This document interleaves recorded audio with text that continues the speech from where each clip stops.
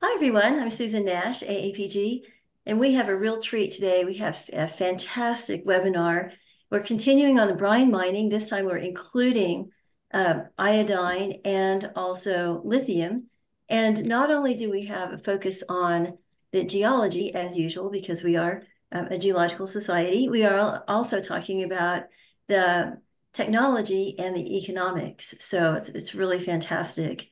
And I'm really thrilled to be able to introduce our speakers. But before I do so, I'd like to say that this is being sponsored in part by our Division of Environmental Geoscientists.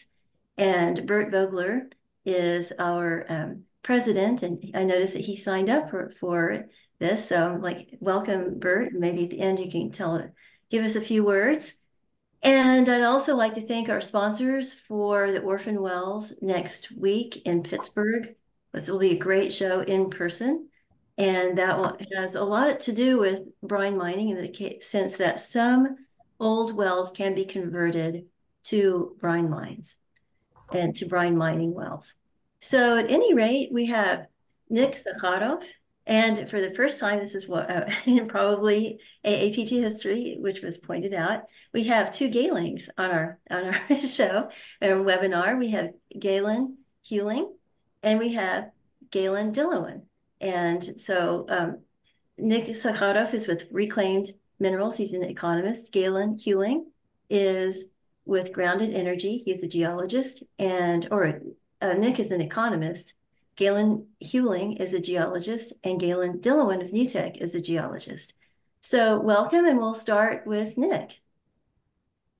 And by the way, we're recording this so that if you miss some of this or you want to share it with a friend, you'll receive a link to the recording. So Nick, if you'd like to share your screen, I'd like to welcome you to the show. Yes, I will share it in a minute. So hello, everyone. Can you hear me well? Yes.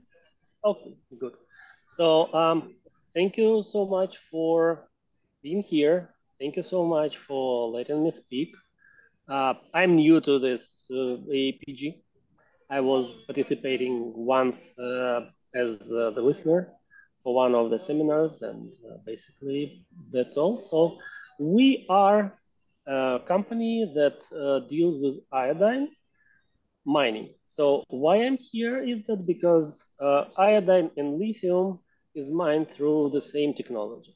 So let me share a screen, go very quickly with a couple of slides. So I have maybe 6 of them, and I will try to move as fast as possible through it, and then get back to the screen where you can see me, so that we can have a discussion or at least hold on. Hold on, let me share the screen.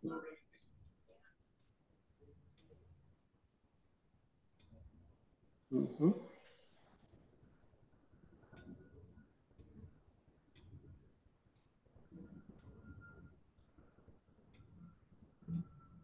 Okay, and here we are. Perfect. There we Okay. go. Mm-hmm. All right. So I'm actually the two companies. The first one is called Iodine Star. Another one is called Reclaimed Minerals. So Iodine Star is more a technology company that is developing a technology to use adsorption technology to mine or to extract iodine, lithium, bromine, and other critical minerals from the oil saltwater brines. So why iodine? Just a very short. I mean, you guys are geologists, so just a very short why actually iodine is needed at all. So as you can see, 25% is used for the X-ray contrast. And it's important because we are close to the finding the solution to the cancer. And this will bring in more proactive monitoring which will include more X-rays. So far, it's like reactive. So as soon as doctors have any suspicion that a patient has a cancer, they send him to the X-ray. So there will be more demand for iodine soon, and it's kind of an important. Then if you can see on the bottom, this 12%, this is LCD, which are basically any screen that you have now. These TFT screen matrices are used, use one of the layers using iodine, and pharmaceuticals. And of course, all the rest. So there's agriculture, animal feed, and everything. Let's let's go through this fast. If anybody wants the whole presentation, as you can see, it's just some slides. Contact me and I will send it to you. So this is their market overview for their iodine. The market is growing. The market is growing. The market is growing faster than the supply. So we had 20 years ago 20,000 tons. Now we have 35. We had 35. But what happens now is that this Chile share is shrinking because they are switching the SQM. Basically, probably you know it from the lithium point of view.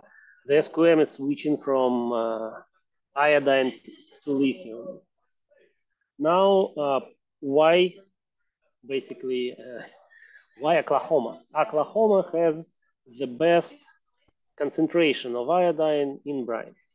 So this is some kind of a USGS stats that shows that,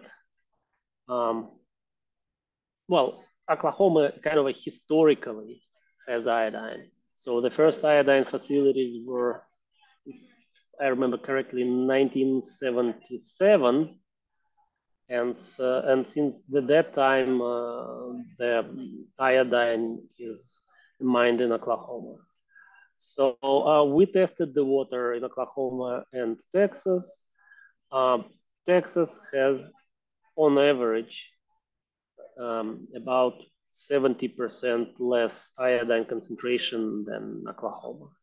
We have not tested in California, but what we see here is that not much of an iodine either. Reserves. Why I put in this slide here? Because we have the technology, I will be speaking a little bit later on the next slide of it, to get the iodine not only from the water that is supplied by oil and gas companies, but also the water previously stored in these disposal wells as a flowback. There is still some tensions, and some geologists are saying that it's possible to extract it back. Some say that it's not. So here is some kind of an input that I'd like to hear if you have your opinion, if it's possible to reverse the disposal well and to get the water back out of it without diluting it with the water that is that was there before. So why it's important? If the flowback water could be achieved, this means that we can get a lot of iodine previously disposed. So I roughly calculated using the database, and it seems that then the US will have about 19 million tons of iodine just in known to us disposal wells in Oklahoma and Texas. And on average, of course, this is some kind of a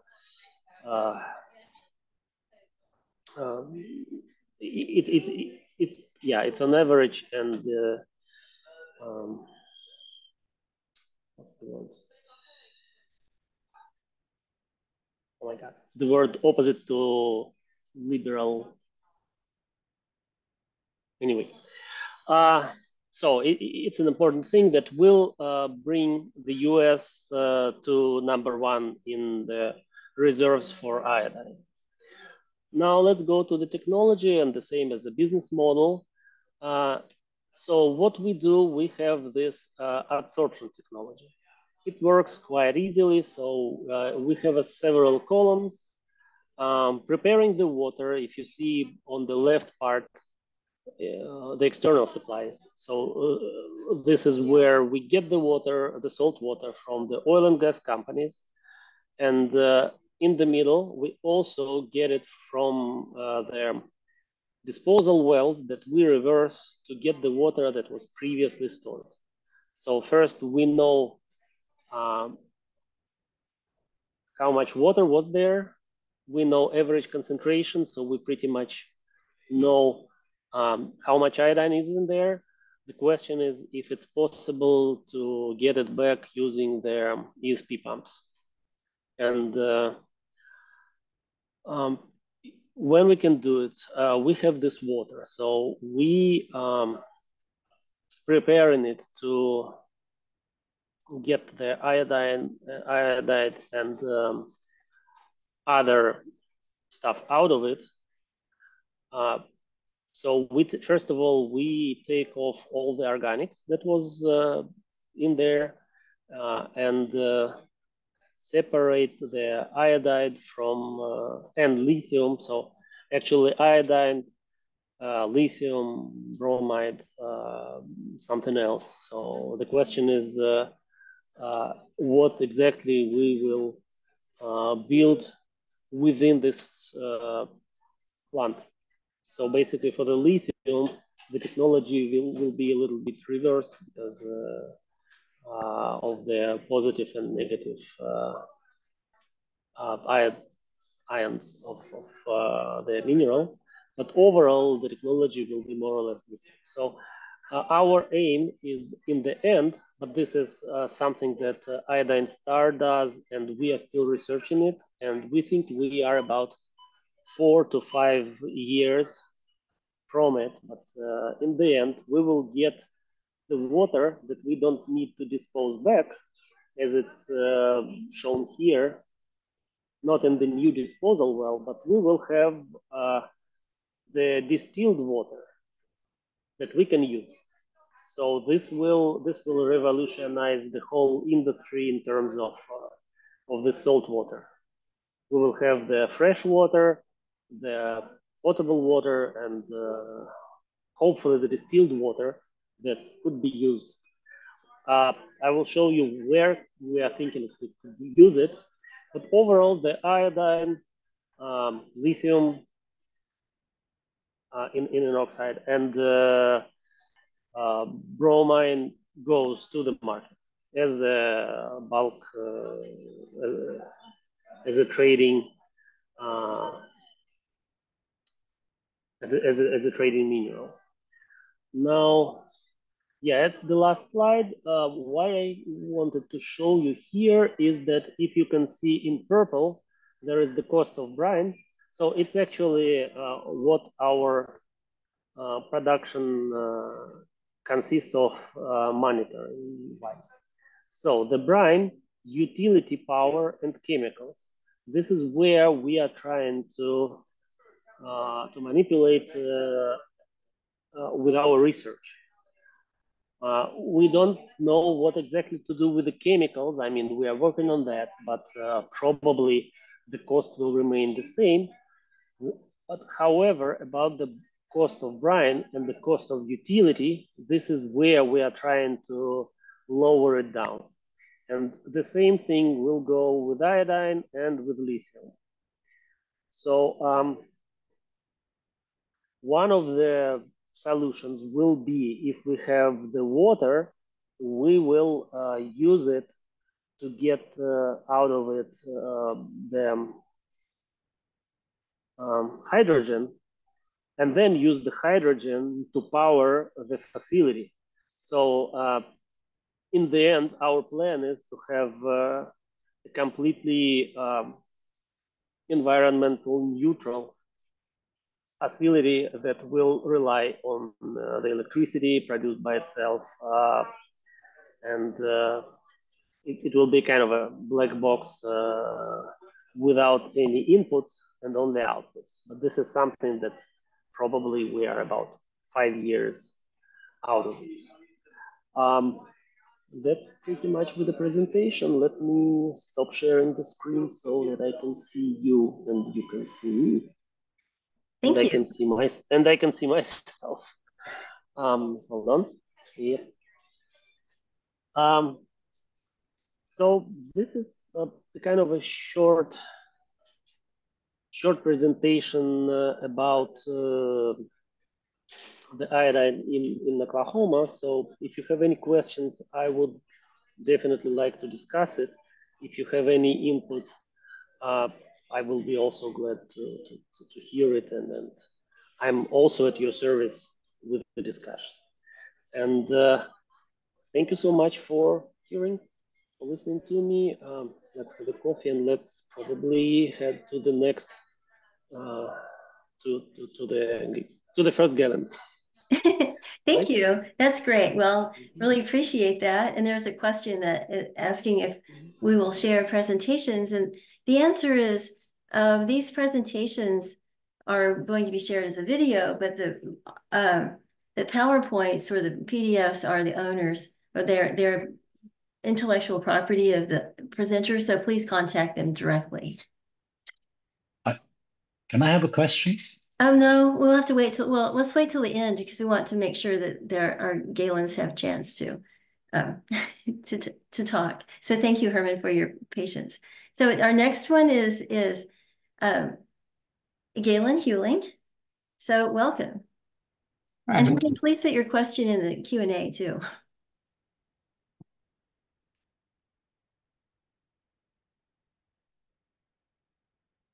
So my name is Galen Hewling. I'm a geologist. I spent a majority of my career thus far in the oil and gas industry. I started with a really small company in Utah, and then when I went to do my master's at TCU, got picked up by XTO Energy, which was owned by Exxon. In my last couple of years there, I got interested in lithium, and then with COVID happening, I was laid off from there, and then got a contract with Standard Lithium and mapping the Smackover, and I've been in lithium ever since. I saw some people in the chat are familiar with the work we did together with them.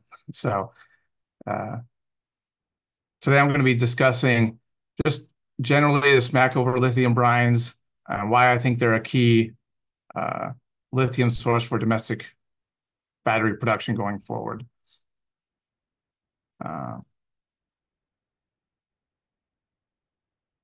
So as we can see, there's no shortage of necessary, lithium in brines in the U.S. There's lithiums all the way from Appalachia to Williston, Powder River, all the way out to Salton Sea in California, and then obviously down in the Smackover in Arkansas, Texas, Louisiana, Mississippi, and there's a smattering of brines elsewhere in the country as well. They range from geothermal environments to arid closed basins with high evaporation to shallow and deep oil fields. So there's a wide variety of scenarios, wide variety of geology, but I'm going to talk a little bit about what majority of them have in common. How did the brines get there? And what's the original source for the lithium? The original source of the lithium ultimately is volcanic rock. It's, these granitic intrusions. Often there's tectonically driven subsidence that creates a closed basin that creates your original source rock. Then these rocks are subsequently weathered and accumulated in this closed arid basin where you have high evaporation. We see this in a modern day environment in Nevada, and as well as the high Andes and South America, where a lot of the current lithium is being produced from, that lithium triangle. Also, you need sufficient time to accumulate these brines. It's not just an overnight or a couple thousand years. You need millions of years typically to accumulate these brines. That's not the only way they accumulate. That you can also have basement fluids, hydrothermal fluids, bringing the lithium up to the surface, and then it being accumulated into a sufficient reservoir there. We've seen some other ways that it's been brought into basins through volcanic tuffs, volcanic ash being brought into a basin. But ultimately, most of these brines that I've been able to come in contact with have this closed basin, tectonically driven subsidence with long times to accumulate the water and high evaporation rates. Whether that's current or that happened millions and millions of years ago, and then it was buried and put in place. The Smackover is a very large formation. It goes all the way across the Gulf of Mexico, all the way from Mexico itself through Texas, Louisiana, all the way over to Florida. It's the Upper Jurassic, and the primary reservoir is the Upper Reynolds member. That's where most of your porosity and permeability are. That's also where most of your oil and gas fields are. The Reynolds member is composed mostly of ooids and non-skeletal carbonates.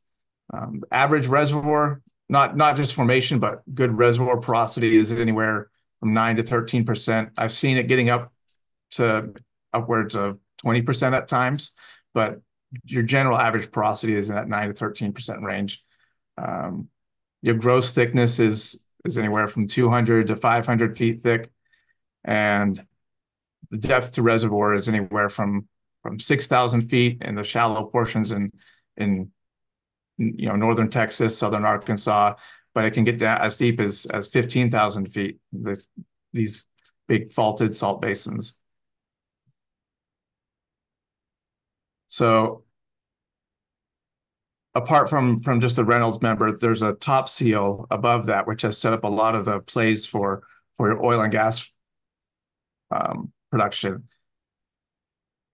That top seal of the Buckner anhydrite is also a potential source for lithium. I think one of the main sources is the Luan salt, which has been my main going theory up till recently, but I think there's also potential for a contribution from that Buckner on top of it.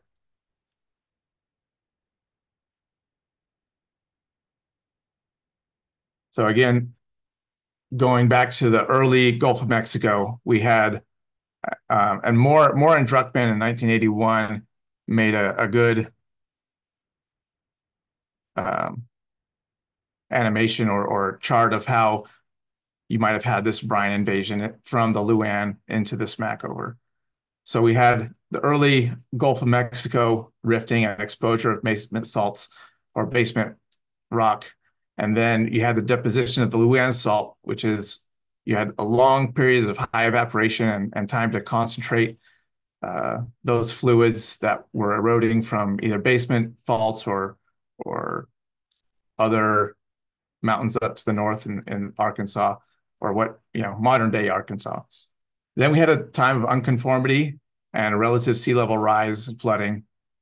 And then we had the deposition of the Smackover. During this burial, we had continued faulting, which would have allowed further pathways for that Luan salt brine to come up into the Smackover. Now, one of the reasons I think the Luan is a primary contributor to the Smackover lithium brines is that it's the Luan is all throughout the Gulf of Mexico. It would have had enough time and thickness the and available lithium to see the high concentrations we have in the Smackover today. I don't know if the Buckner anhydrite had enough thickness and time to accumulate the amount of lithium we see within the Smackover. That's something I'm continuing currently to investigate. Would the volume of brine in the Buckner have been enough to supply what the volume of lithium we see in the Smackover today?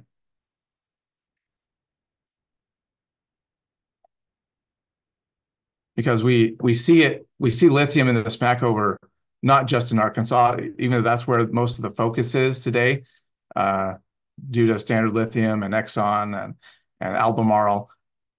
We see it all the way into Texas. We see it all the way into Mississippi, Alabama, all the way down, even to Austin at times in the Smackover. And as far as how the Smackover compares to other lithium brines in the world and in the country, the Salton Sea is generally average 211 parts per million. Clayton Valley is 150 to 320. And as we see here on this map, we have regions of the Smackover that are well above that are 300 to 400 parts per million, easy. Standard Lithium recently drilled a couple wells just across the Texas-Arkansas border that's up to 600 parts per million. So it's easily, as far as brines go, world-class concentrations. And one of the reasons Arkansas has been more prolific is generally it's a thicker, the rock formation, the good reservoir is thicker in Arkansas generally than elsewhere along the trend. Not that you couldn't have sufficient deposits, thicknesses in, say, Texas or elsewhere, but that's one of the thickest regions, best porosity and permeability.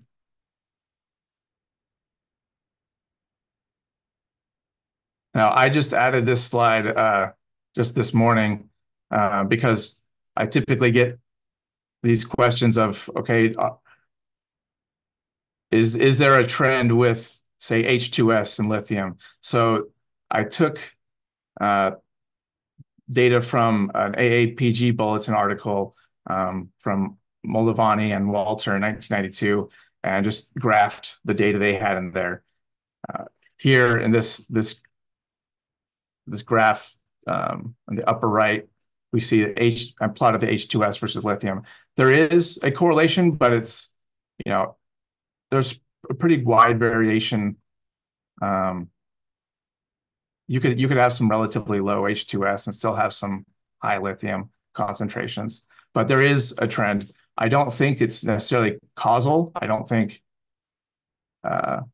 because you have H2S, you have high lithium. I just think generally where you have higher total dissolved solids, you're going to have higher lithium, as we see in this first graph. As your total dissolved solids go up, your lithium also goes up. Another big question is, is the bromine or bromide correlative with lithium concentrations? I would say generally yes, but again, that might just go back to that total dissolved solids.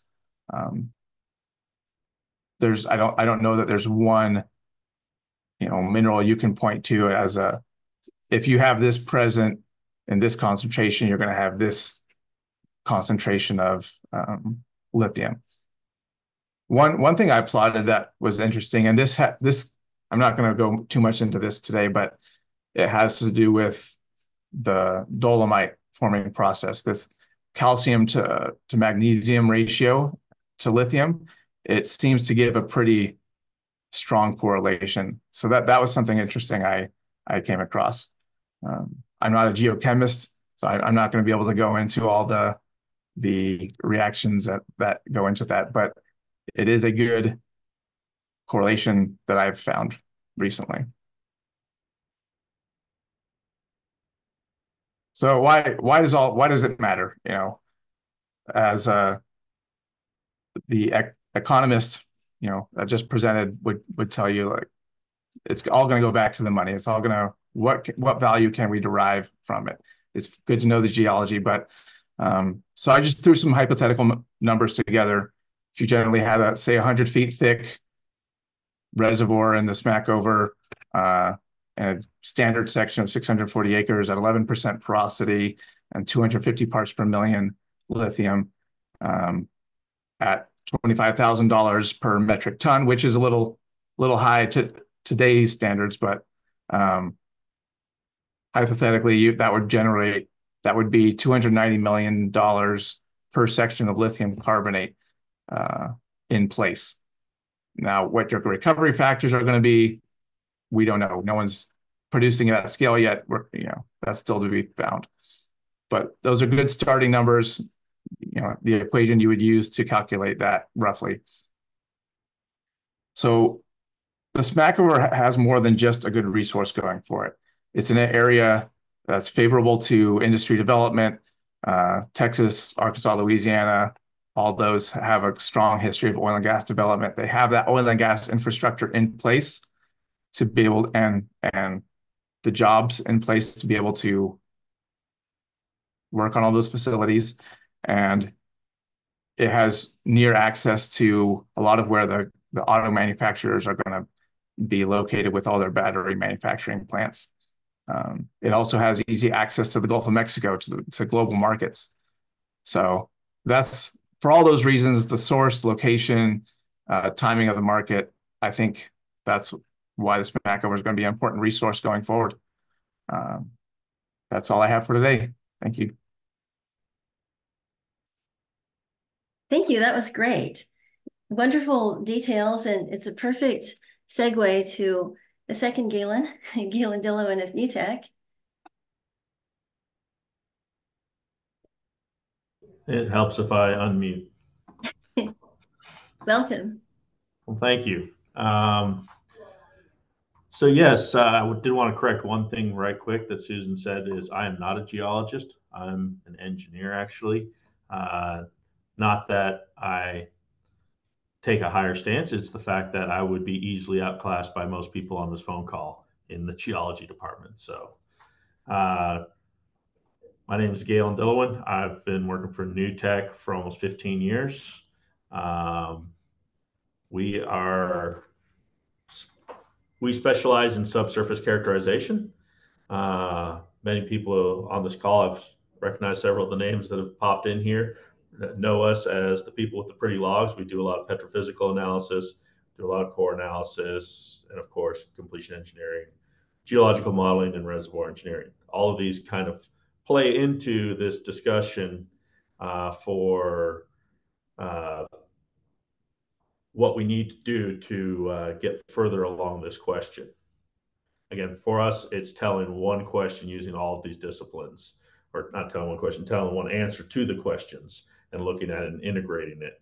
Because if the answers diverge from the different groups, then we don't have a good understanding of what the story is. The area of interest, this is southern Arkansas. This is just purely looking at the NewTek database, coming across the 3-county area from Standard Lithium and where Exxon is looking at. This is the Smackover trend that Galen Hewling was showing you coming through here. Looking at the data, these are 4 wells. The 3 wells on the left have triple combo data, with the one immediately to the westmost being a quad combo, and the one on the right being just a resistivity sonic gamma ray. And what we see is, one thing that anyone that's played enough time in the oil and gas sector is, we can find water. And that's what we need to do when we're looking for lithium. We need to find the sources of these water. Looking at this upper member that Galen Hewling talked about, you can see it clearly across this 3-county area. Doesn't mean that it's good everywhere. The one on the right, the well on the right here, you can see that the Buckner actually has more water sitting into it, which was going to be one of my points, and we didn't coordinate this at all. Looking at the fact that there may be a source in there for that also. But if you look at it, the Smackover in this case is just plain tight. There's just not a lot of information there. But we have water upon water, right? When we used to drill these wells, the common phrase was watch out for the ocean, right? Question is, how much can we get into? When we start looking in these areas of these plants and such, when we start looking at these volumes in cubic kilometers, right? That these are huge numbers with porosities above 10%, and this is all taken from their presentation. The concentrations anywhere from 400 down to 150, 160. Taking that into and calculating it across to actual tons, we're seeing, and some of this had to be scrubbed out, is we're seeing upwards of 30 tons per acre. These are huge numbers. What is some of the data that we need when we start looking at this? You have to have an absolute strong geological understanding of the deposition. Where is it coming from? Where are we looking at that basement rock? One thing that's nice about this area is we do have data. Not all these areas have data. When we're looking for areas that have water, in the industry of oil and gas previously, we stayed away from water. We didn't want that. So looking in areas that may not have the greatest well density out there to look at. Papers, there's huge amounts of papers out there over the years, and starting to dig into some of the more obscure theses out there starts coming into play, looking at the maps, looking at different water samples. This is an example of a project we worked up in the Panhandle. You can see a clear delineation of wells. Where are oil and gas wells? Well, you see all the dots. Where are they not? In the middles here. So when we look at these different structures, when we look at it, we've got the ability to make huge cross sections across there and looking at the different intervals. Because even when you take something as simple as gamma rays to be able to delineate thicknesses and a bit of sand quality, you're going back to some simple petrophysics, not extremely advanced things at this particular point. Where do we look at? Where do we see continuous components? When you start looking into quality, porosity, calculating these out, these are big numbers in these sand developments that get to be 30% porosity, full of water, as well as having fractures, as well as having not just lateral continuity, but vertical communication. When we start looking down, that's what we want. We want to touch things like the granite and look at the areas where we have huge influx. Where do we have traps? Where do we have seals? These are all important questions when we start looking at these individual flow units, because a flow unit ultimately is where we start understanding where this water is transferred to. Looking at this in a 3D space and understanding how these flow, it's not too much different than looking at an oil and gas reservoir, wanting to understand traps, wanting to understand seals, wanting to understand thicknesses. It all comes into play, and there are critical numbers to those, because if you're not thick enough, you still don't have enough water being produced. If you don't have enough water being produced, it doesn't contain the lithium because the lithium didn't leach into it. So as you go through and understand what these are coming across these different formations, we can look at that. Again, no different than oil and gas. When you come in and start looking at things, porosity is king. If you have to have porosity, the big difference here is we're looking for high water saturation porosity. It's no longer looking for the low saturations. And we can look at an awful lot of that looking at the older data sets that exist out there. Here you go. Here's water saturation we were looking for zones that were in excess of 80% water saturation.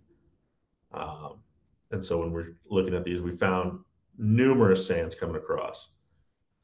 And our definition, obviously, in net to gross changes. But this can all be mapped out using existing skills that most geologists have.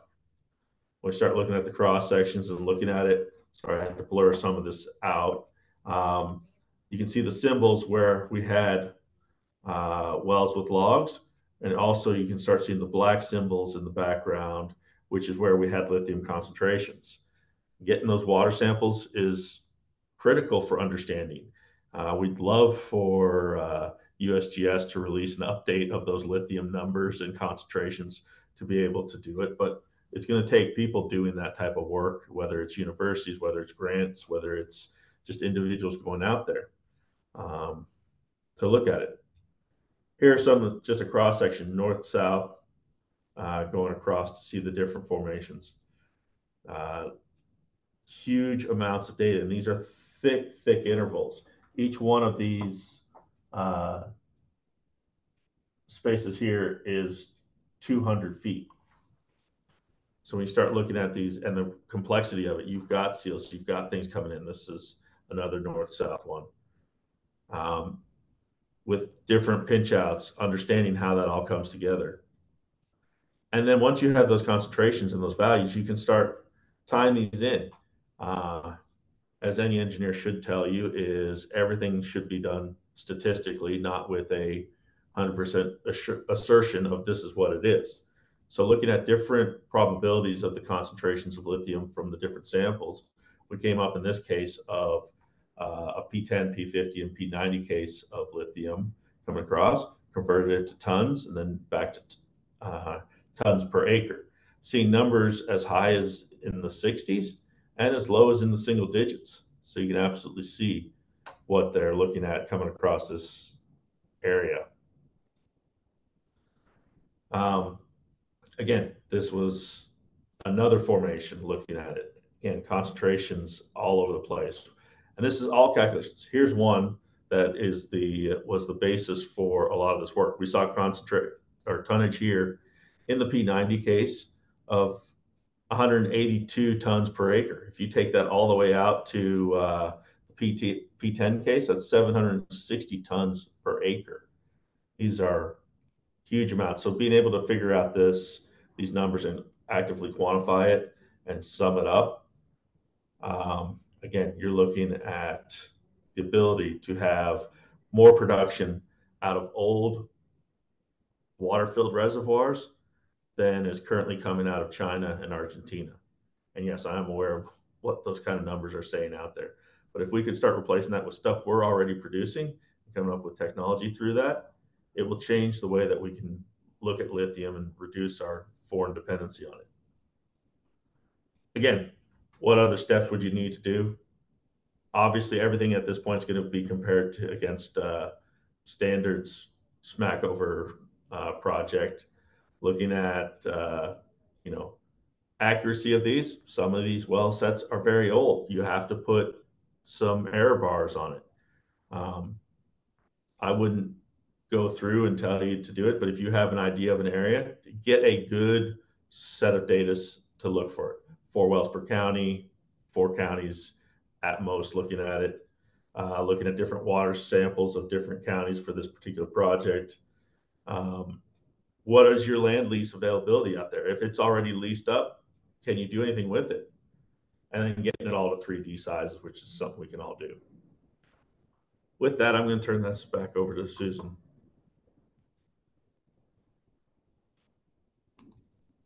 Thank you. Yeah, this is amazing. And I just want to thank you for excellent presentations by everyone. And I'm going to turn my camera on. And we have a number of questions. So let me pull up the Q&A wherever it is now. It hid itself. And I'll start with a few questions in the chat. What is the cost basis for the cost of brine? Is that per barrel?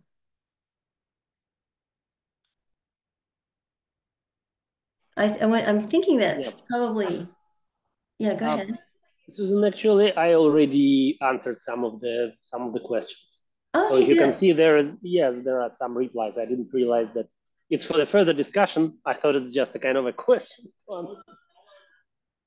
Oh no, that's fine. That's good. Mm-hmm. So, are you using geostatistics to help understand the variability? I guess that was probably for the Galens. Yes, absolutely we are. It has to be applied when you start modeling over such large areas, just due to the nature of implying depositions and extreme, most of the time, extreme gaps in data. That's good. So does let's see, Q&A. Oh, are you running economics on Swanson's p-mean case?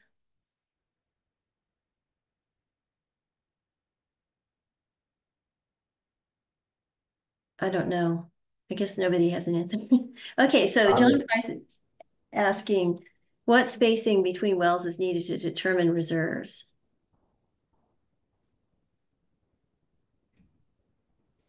I'm assuming that is applying to lithium and the reserves in lithium. I think it also applies, it depends on the rock quality you're looking at. If you're looking at rocks that have a 30 PU average porosity coming through it, you're going to have much larger drainage radii than anything else. And that would take an engineering approach. It's a very quick determination, but I mean, the rock is going to dictate that spacing just like it should in any resource. Excellent. I noticed that Stephen Getz is here, and he's written and made wonderful presentations on the Smackover. So he has a question. So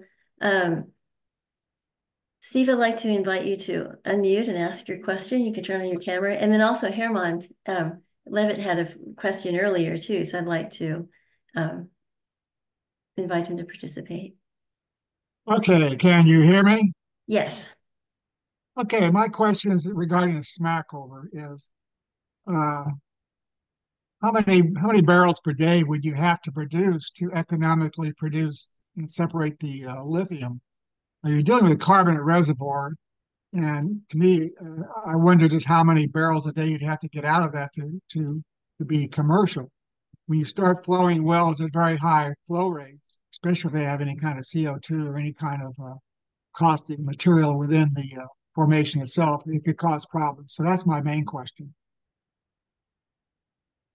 Yeah, you're going to want you're going to need to flow several tens of thousands of gallons or barrels per day, probably maybe per well, maybe up to 100,000.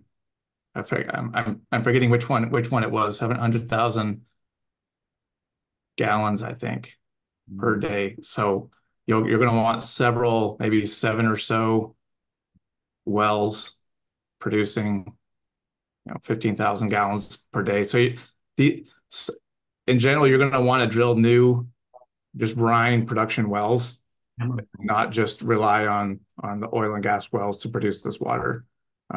Those kinds of flows you don't usually get from oil and gas wells at the pressures from the Smackover.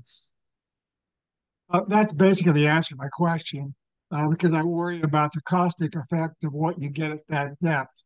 I knew you couldn't use regular oil and gas. You can't re-enter oil and gas wells to do this. One would have to go to chromium pipe, which would push up the price. But that was my real question. Thank you. Yeah, I mean, unless you're using, a lot of, several more oil and gas wells than you do, per production well, or vice versa. But generally that size and diameter of a oil and gas well aren't going to be enough to make it economic. Can I make a comment on that quickly? Sure. Okay, so we calculate about 100,000 barrels a day, which produces on an efficiency of about 12% of extraction. We think about. Oh, Herman, just to say, welcome. I was just going to call on you. Would you introduce yourself? Oh yeah, my name is Herman Levitt, Alma Energy, and so we are calculating a flow rate of 100,000 barrels a day to produce 4.5 tons of lithium carbonate equivalent. Yeah. And that is about, and that's in the range of the efficiencies what you have out there on the extraction efficiency. And we think that most of the wells, good performing wells, may flow 10,000 a day. So you have to have a cluster of wells in order to produce that amount of fluid per day. That's what we are usually using here, just to let you know. Yeah, no, yeah. I couldn't remember which one it was, if it was gallons or barrels. And so, yeah, 100,000 barrels sounds about right. Well, one of the problems you're going to have when you're dealing with that kind of flow rates, you have to have very big casing at TD. You're not going to do this through a 4 or 7 inch hole. You're going to probably go to not 9 3/4 or so at the bottom, which means it has a very strong surface casing. And also you have a problem of you've got brine that's coming out of there. Where are you going to put the brine? Probably re-inject it. Where do you re-inject it? There's issues here when you start dealing with carbon. Yep. That's all I want to say. I agree with you. You know, somebody mentioned the corrosiveness of the brine, so that drives your costs up. I think repurposing an old well is always a high risk issue by all means, and so our solution is drilling a twin. Excellent point. So we have a question from David Leary. He says, like all continuous resource plays, there will be sweet spots. What controls matter most, and how does one predict ahead of the bit?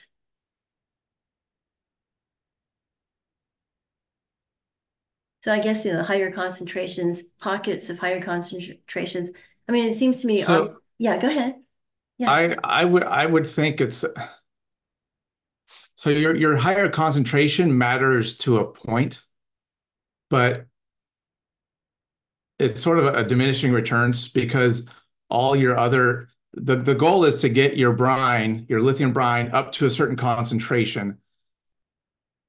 After that, all your other operational inputs and expenses are still going to be the same.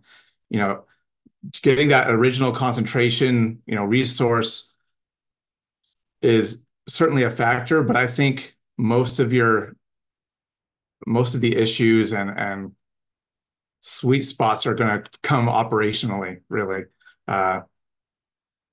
Yeah. Nick has his hand up. Maybe he's has a response to it too. Thank you, Galen. That was good. Yes, let me add a little bit. I agree with Galen, but just a little bit from the economist point of view, right?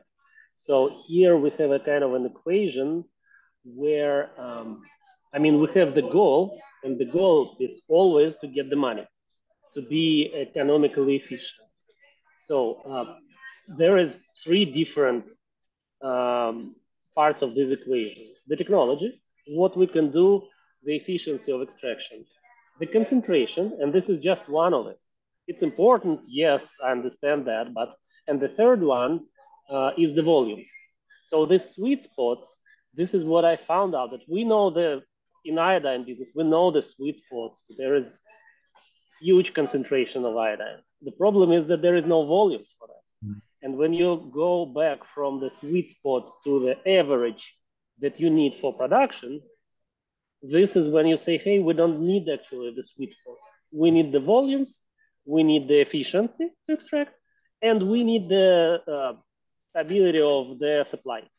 So this is more important in here than to have some kind of a concentration. Right. I hope this adds a little bit.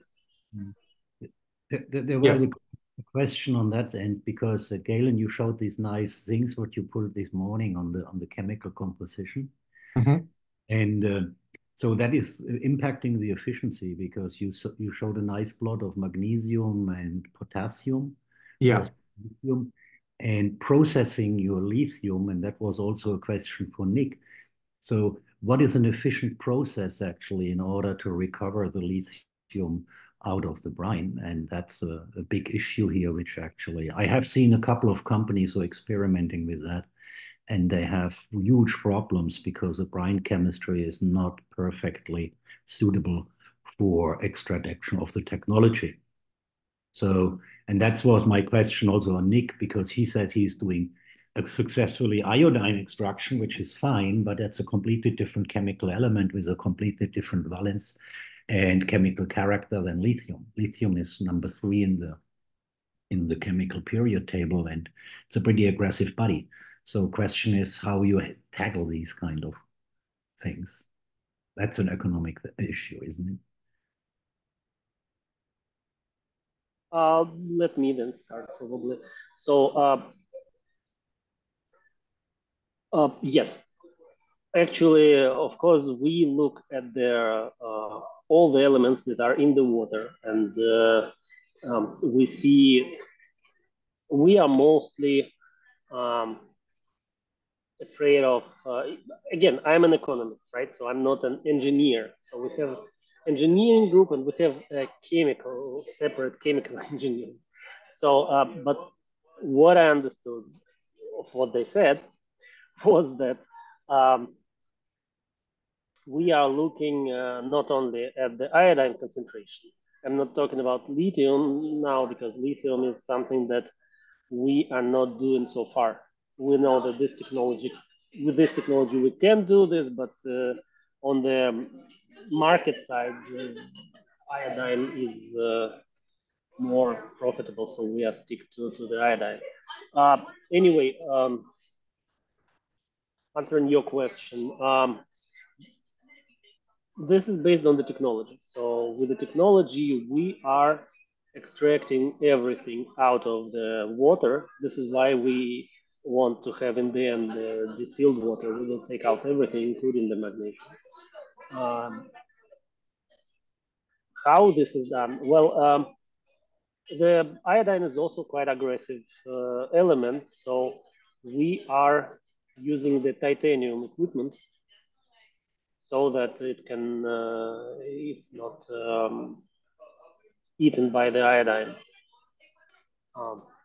So not sure if I'm a good person to answer your question, because it's more like ask me about the money. That's good. Well, we've got time for a few more.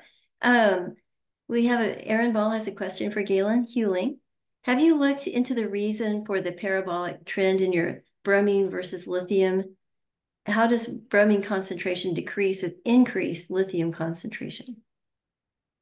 So I haven't looked into any of these reasons behind these ratios. I just made these plots this morning because I had been getting, every time I went to a conference or something, people tended to ask about that. So I threw that up this morning. This data comes from different regions within the Smackover, so there may be, it'd be interesting to see where the different regions plot within that bromine versus lithium plot to see if different areas contribute to that parabolic shape. Yes, I'm not sure what causes that. Excellent. And then Patrick Dobson has a question that is kind of like a decline curve for lithium. Are you modeling how the lithium concentration in the brines will decrease with time as the lithium poor brine is reinjected back into the reservoir, and how this will impact lithium recovery over time? I know that is being modeled. I haven't done that modeling myself, but I know of the people that I've spoken with that it certainly is a concern and issue and part of the modeling process. I know Standard Lithium has included that in some of their models. I know some of my contacts at ExxonMobil, they've been looking into that as well. So that's certainly on people's radar for sure. I don't know the decline curve. I don't know the ratio because no one's actually done it yet. No one's actually doing it. Yeah, it's a fascinating concept, and yeah, maybe Herman is doing a little bit of that. Don't know. Or I noticed Brent Wilson is on the call. If Brent would like to chime in, that would be cool. Yeah. So on the ratio or on the TDS, it's a pretty critical thing. At the end of the day, the biggest issue is actually when you process you have to look at a sodium to lithium ratio, because the sodium is a bad guy in the game, and it's very heavy. The concentration is 4 or 5 magnitudes higher than that of lithium, and how to separate that at the end of the day is really, really a challenge. And this is where most of the production processes are failing at the end of the day. They're working very nice in the lab, but when you put a natural brine out, which is hypersaline, you have really a big challenge. And on top of it, corrosion. And that's the thing. So that's basically what I have to say to it. Thank you. That's good. Okay, so Patrick Dobson has another question, pretty interesting. Bromide has been commercially recovered from Smackover brines for decades. What lessons from this can be applied to recovering lithium from Smackover brines?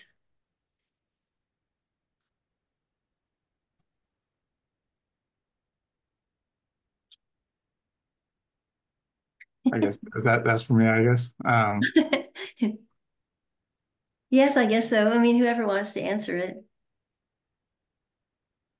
I mean, I would assume there's several learnings about injection. We can see the injection rates and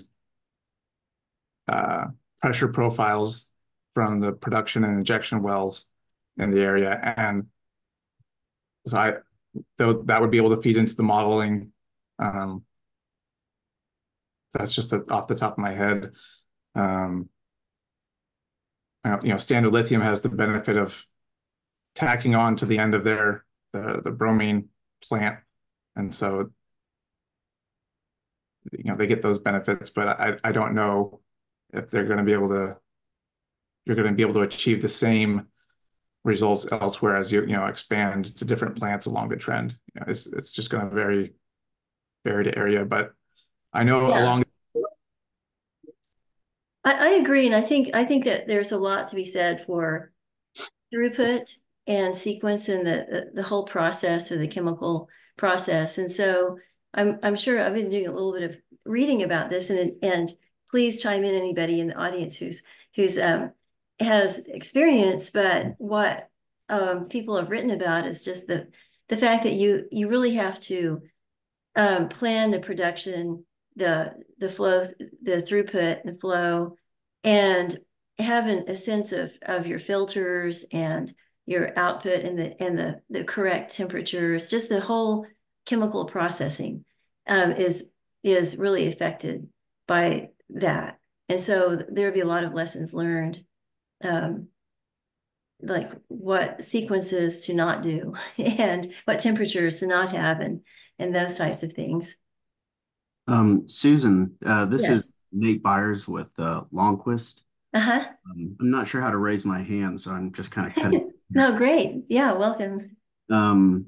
We have done quite a bit of modeling for a few different clients on production of Smackover brines in a few different states, and we do this all through dynamic modeling using a geocellular static model. And we produce decline curves that show the decline in the minerals that we're targeting, one of those being lithium. And this is caused by the injection of the spent brine a certain distance away from the brine supply wells. And what you end up seeing typically is what we refer to as the breakthrough time in years, where that spent brine front is going to reach the supply wells, and then you start to see a gradual decline. It has a linear slope, and it'll be something like 3% to 7% decline per year, typically. And that'll continue to be seen throughout the life of the project, that decline. Over multiple decades, you may actually reach an asymptote and that decline starts to level out. And that occurs when your spent brine front is basically feeding 100% one side of your supply wells, but on the other side, you're pulling from fresh reservoir brine. And so there is kind of an asymptote that's reached after a certain period of time. But whether or not that well is still economic at that point, it just depends on the project and various other components. But Oh, very useful. Yeah, and we've done a lot of modeling. The decline really depends on the distance between your supply wells and your reinjection wells. Yeah. Steve, you have your hand up. Did you have a comment or elaboration?